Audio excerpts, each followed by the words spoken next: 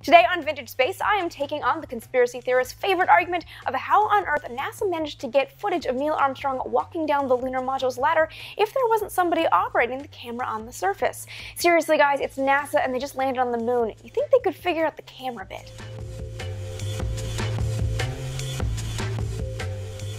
Alright, here is the quote-unquote contentious footage. It shows a very grainy Neil Armstrong climbing down the ladder on the lunar module's front leg.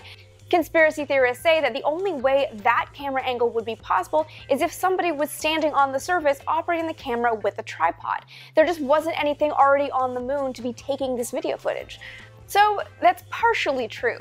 There wasn't anything on the moon to capture that footage before Apollo 11 landed, so how was it possible? Well, because Apollo 11 landed on the moon and brought with it exactly what it needed to take footage from that angle.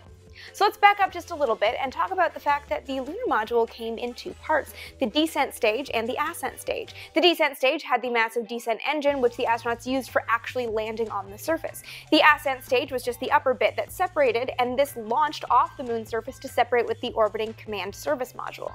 The descent stage wasn't just the landing stage, it also carried a lot of cargo that astronauts would need for their stays on the moon.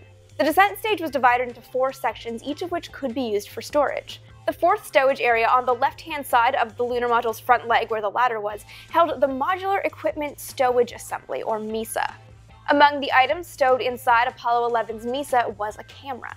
The camera was mounted upside down so that it could be firmly secured to the MESA with vibration isolators, and it also made removing it easier for the astronauts wearing their bulky gloves. The MESA pallet was designed to fold away from the lunar module's body when Neil Armstrong pulled a lanyard on the left-hand side of the porch, so before he ever got to the moon's surface. The MESA pallet was deployed, and the camera's lens was able to see the landing leg of the lunar module.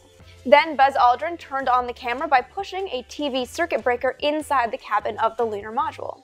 The camera switched on, Neil Armstrong climbed down the ladder, and the whole event was broadcast live to the world.